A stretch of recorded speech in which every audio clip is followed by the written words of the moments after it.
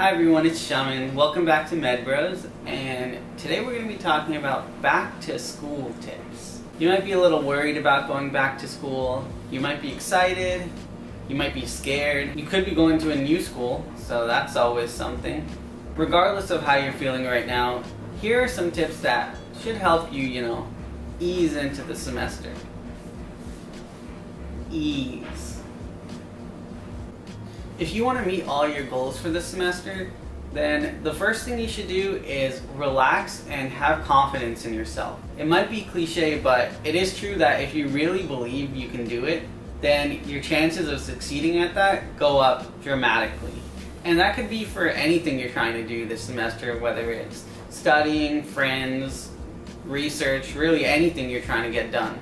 Whatever your goals are this semester, you really want to feel that you can accomplish them. For example, if you're anxious about grades, then that unnecessary stress can lead to you burning out faster. Or if you're too anxious about making friends or getting in relationships, then that can be rushed, then you can possibly end up in bad company, which is never good. Basically, try hard, but don't be desperate for what you want. And that leads me to my next tip, which is to be friendly, but make good friends. This is good for so many obvious reasons, but I think the most important ones are you'll have less stress, obviously, and you'll just have more doors open, whether it's with professors, peers, really anyone.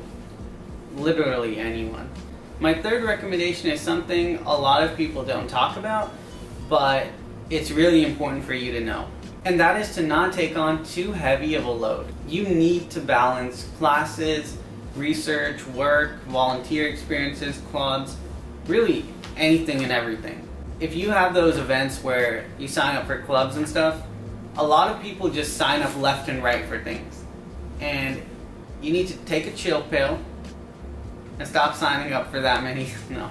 Your school might have one of those events where you sign up for clubs or any other activities, and you don't want to be that person that's signing up left and right for all these activities. Some people wonder why they don't do as well when they're doing so many things, like basically all the things I mentioned.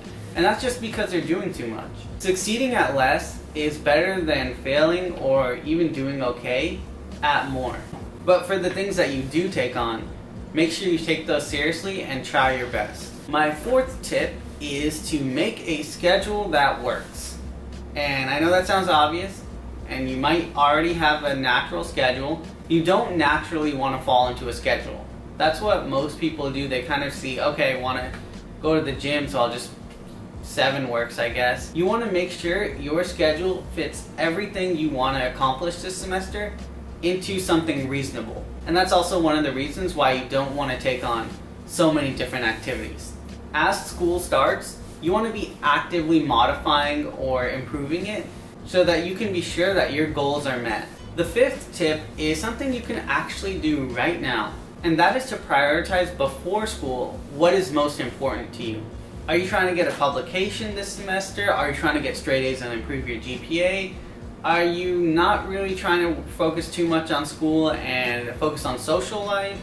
So whatever you're trying to do, make sure you know that that's what you're set out to do this semester. The last thing you want to do is have regrets about the focus of this school year. So if your goal was to get straight A's but you instead spent it on school drama,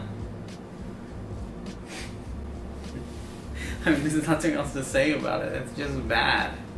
So prioritizing your goals now will allow you to stay focused when you might start to waver a little bit throughout the school year. And make sure you're honest with yourself. Or if you're trying to party all day, at least be honest with yourself, so you don't have an epiphany at the end of the semester of what went wrong. You should know what you're getting into this semester. And my last tip is something you want to keep in mind during the school year. And that's to not be discouraged if you don't get what you want at first. It's a normal thing for you to get back to school, try so hard, and just fail on your first test.